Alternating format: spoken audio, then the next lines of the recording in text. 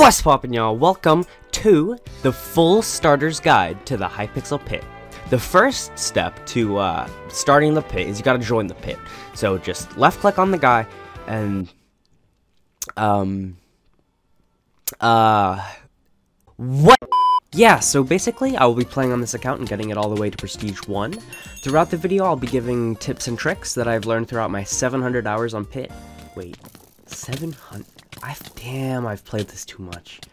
A lot of these tips that I will be saying can be used no matter what prestige you are, so sit back, relax, grab yourself some soup, because it's gonna be a long video. At the bottom right of the screen, there will be a timer for how long it takes me to get to Prestige 1. The video will be sped up as watching over 4 hours of footage is just a little boring. When you first jump down into the pit, there's almost nothing you can do other than try to kill as many players as possible. You should level up extremely fast, as 1 or 2 kills will usually give you enough XP to level up.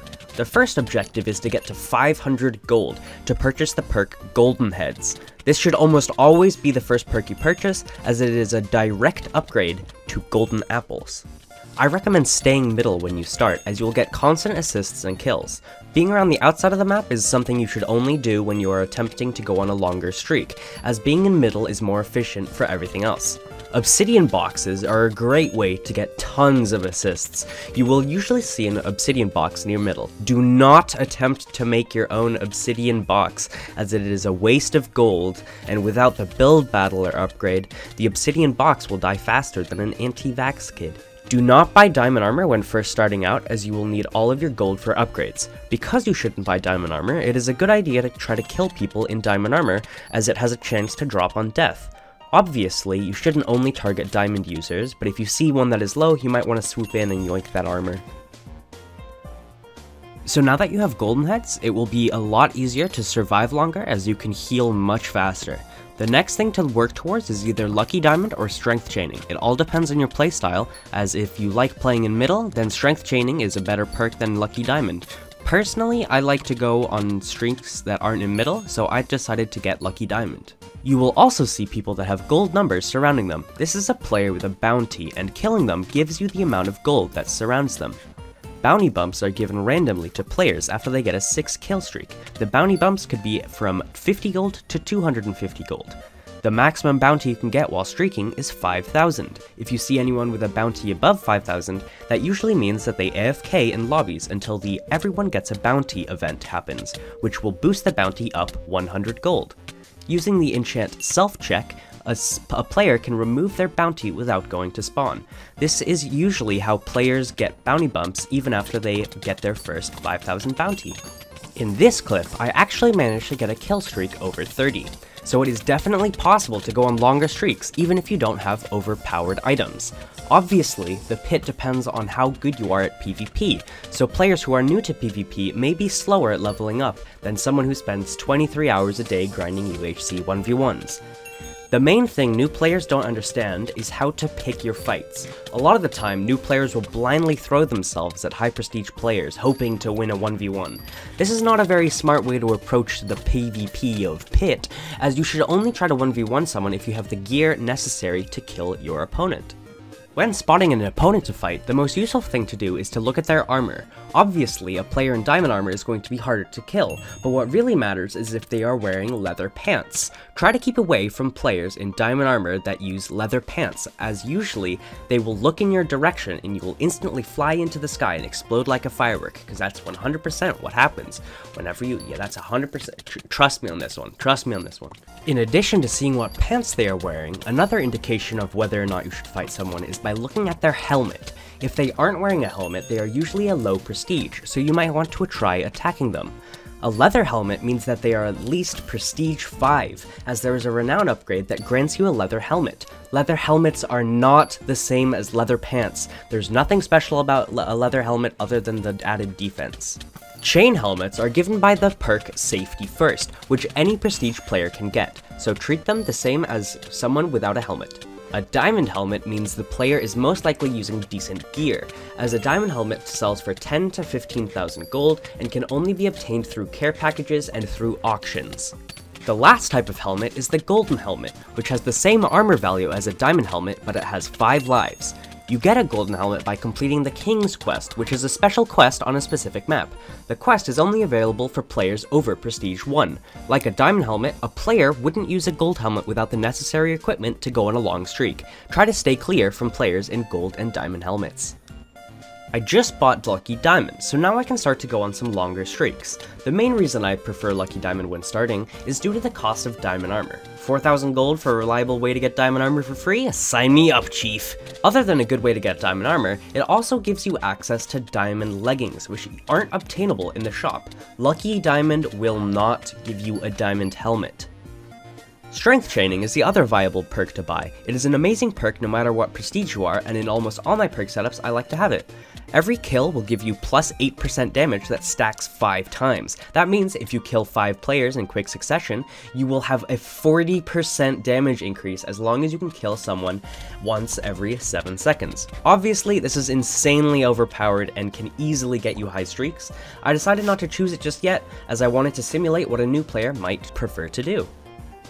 One of the best things to do to level up fast is to partake in events. Events are essential to getting large amounts of golden XP. Currently, I'm doing Blockhead, which is a major event. When you are new, you should do every event. All events, even if they seem dumb, give more gold than you would normally get by streaking. Doing events when you first start can be extremely hard, as you don't have the necessary items to get higher up in the leaderboard. I personally recommend participating in all events because as time goes on, you'll pick up strategies that work for each event. For example, in Blockhead, if you stay around the outside of the map and kill people in obscure places, your blocks will most likely last longer. When doing events, you usually need to do specific things to get more rewards. For example, in Blockhead, if you kill at least 8 players, you get bonus rewards. Another example is in the major event Raffle, you need 27 tickets to get the reward of 1 renown. Renown is a valuable currency for prestige players. You get renown by prestiging and taking part in events. Unfortunately, if you haven't prestige, you don't earn renown from events. Renown is what really makes Pit different from any other kit PvP server, because with Renown you can get amazing upgrades like Yummy, which gives you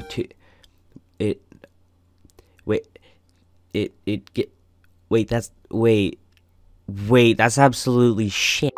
The game really opens up once you prestige for the first time, as after prestiging once, you get access to essential upgrades. For example, there's a Renown upgrade that simply gives you another heart, which you can buy twice.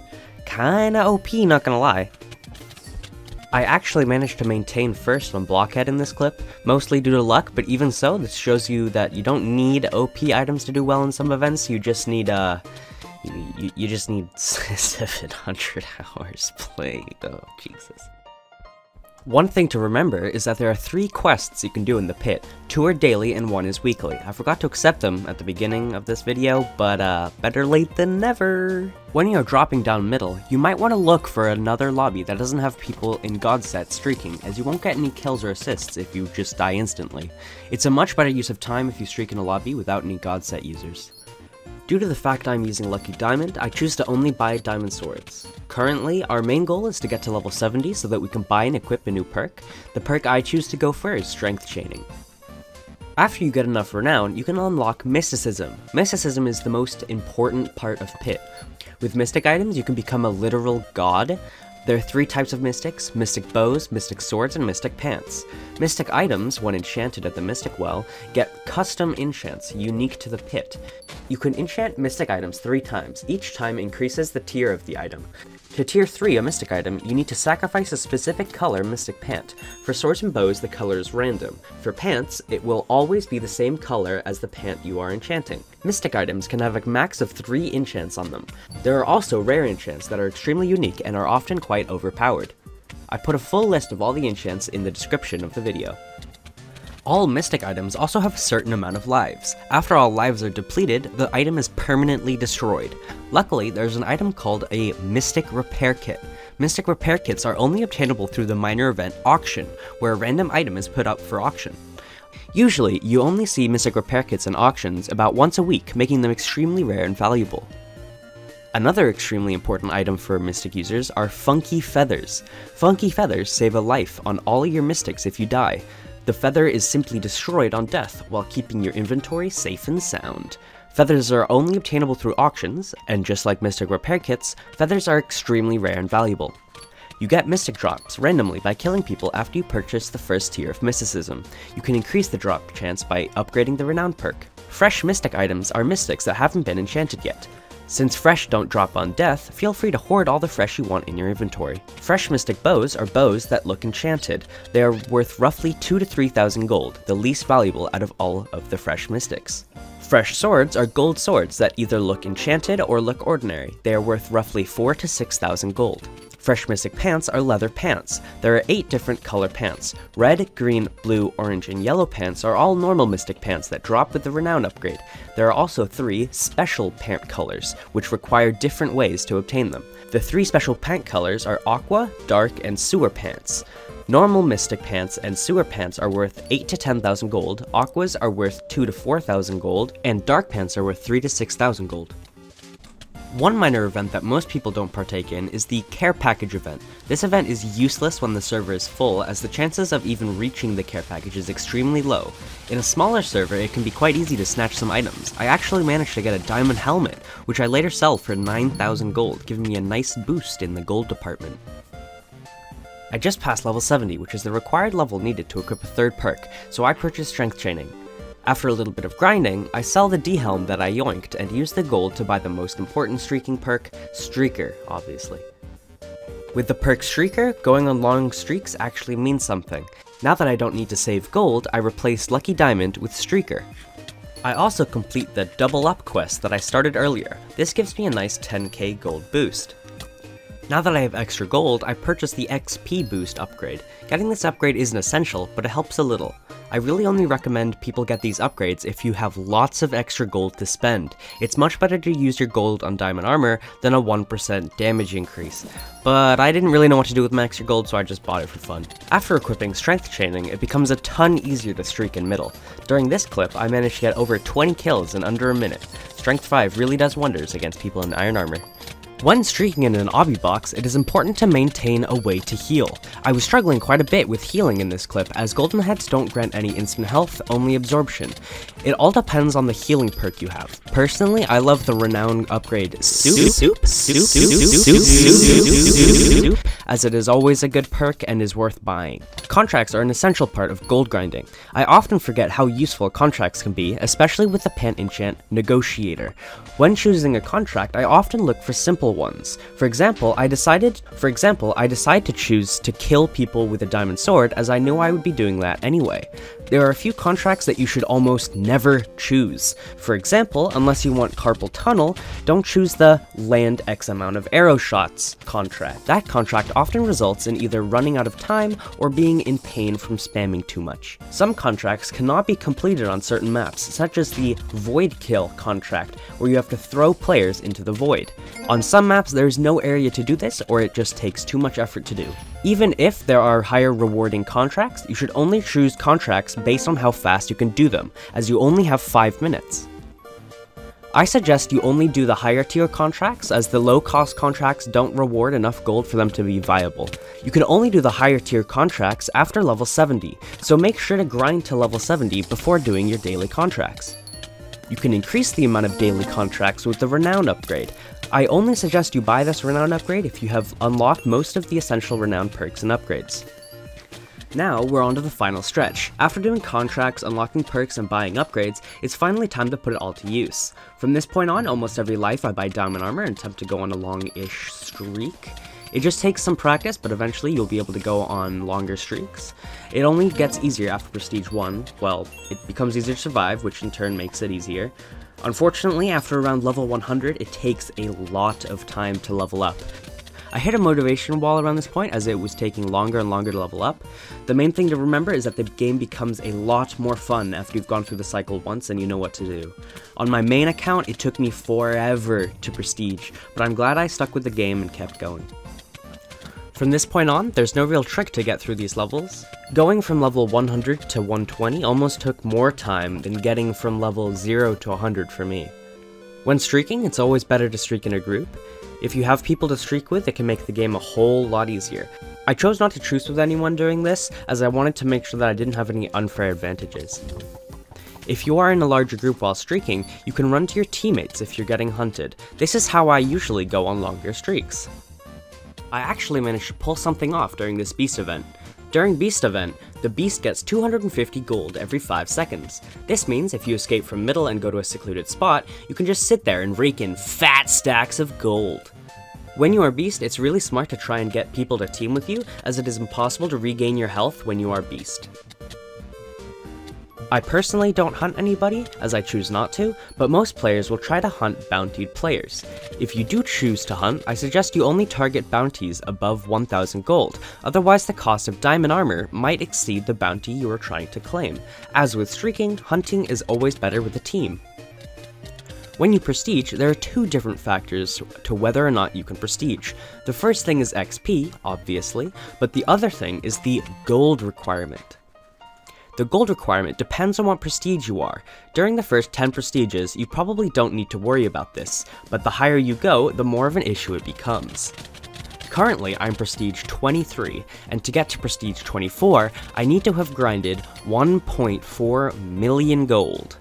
This doesn't mean that I need to have 1.4 million before I prestige, it just means that I need to have earned 1.4 million gold. Something similar to obsidian boxes are obsidian rings. Obsidian rings serve the same purpose as an obby box, but they encompass the innermost part of middle. The reason players make obsidian rings is to compact all players into a smaller combat area. The smaller the combat area, the faster you can kill people, as they have nowhere to run. During this clip, I demonstrate how you can chain strength to stay alive, even in an obby ring. It's important when streaking at middle not to anger any higher prestige players. If you anger higher prestige players, they might not let you streak in middle and might kill you repeatedly. Treat higher prestige players the same as your elders, with respect. Obviously, it's up to you on how you interact with other players, but remember that higher prestige players usually play more than other people, so you might encounter them many more times in the future. Making enemies in the pit can be fun, but if you make too many enemies, the game will be almost unplayable, as if you try to streak, people will instantly start hunting you. It's a lot easier to make an enemy than to truce with people, but putting the effort into making as many truces as possible pays off in the long run. Earlier, I was talking about 3 special types of pants: Aqua, Dark, and Sewer pants. Aqua pants are obtained by fishing with the Renown upgrade. When you enchant them, they will have enchants that benefit fishers. All Aqua pants have the Club Rod enchant that grants a fishing rod. You can only have 2 enchants on Aqua pants. Dark pants are obtained through the Renown upgrade Heresy. You need at least Heresy 1 to use Dark pants. Dark pants were implemented to counter normal mystics. All Dark pants will have the enchant Somber, which negates mystic effects on you. All Dark pants can only be enchanted twice. You will always get Somber on the first tier, and the second tier will be random. Sewer pants are only obtainable on a special map called the King's Map. The only useful thing you can get from sewer pants are trash pandas, which are like a portable e-chest, and hidden jewels, which are an amazing way to get OP mystics. You can only enchant sewer pants once, and they can only have 1 enchant on them. Cake event, the event I'm doing right now, is my favorite minor event. The only real strategy to cake event is to go for as many cherries as you can. Cherries are the red clay blocks that are in the giant cake. They give lots of gold if you can gather lots of them. Chocolate chips are the brown clay blocks. They grant XP, but honestly, XP is kinda overrated. After cake event, you will most likely have lots of absorption hearts. You can use these absorption hearts to hunt people. In addition to absorption hearts, you will also have speed too, which is just nice to have. We have finally arrived at level 119. This last level is more of a celebration than anything else. If you've gotten this far, congratulations! If you're still like level 2, that's okay. Remember that everyone levels up at their own pace. I think that no matter how bad you may think you are, you can still at least get to Prestige 1. Unfortunately, the pit is quite a toxic place, so it can be hard to enjoy the game. Some players even turn off their chats so they can't get aggravated by chat. I think you should keep it on, but just be careful who you talk and trade with, as there are tons of scammers and cheaters in the pit. If you want to check people's inventories and their ender chest, you can use a third-party site. There are 2 main websites to see people's inventories. The first site is pitpanda.rocks, and it is my preferred site. Pit.blue is the other site that achieves this. I personally like Pitpanda more, as they gave me a custom thingy on my page, which I'm very grateful for. But in all seriousness, Pit Panda is the better site because it gets constant updates, while Pit Blue is, it's Pit Blue and gets, like, no updates. Just like the Pit, whoa! No, but actually the Pit never gets updates. If you were wondering why this account is named Pebble 3, then let me quickly explain. Pebble 3 is the best enchant on Pit. 100%. Don't even question it. Not only does it give you gold, but also absorption. It's just insane. After this video, this account will be storage for my vast wealth of Pebble 3 pants. If you Pit Panda this account after this video goes up, you can just see how much I love Pebble 3.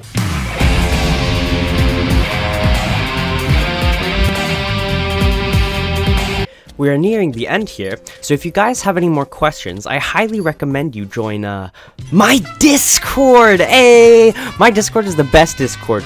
Sorta. Not, well, maybe.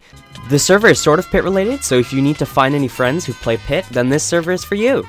If you just want to chill or maybe ask me some questions, I spend a lot of time in that Discord, so pop in and say hi. I don't usually ask for this, but if you could like the video and maybe subscribe, it would help a lot. Because this video is, it's taken a little bit of time to edit. And, there we go. It took roughly 5.5 hours to get all the way from level 0 to level 120. Thank you so much for watching this video, and I hope to see you guys in the pit. Peace. I'm the trash man. Sans? Oh my god, are you gay? Are you gay? Are you gay? Are you gay? Hey, it's your boy, Skinny Penis.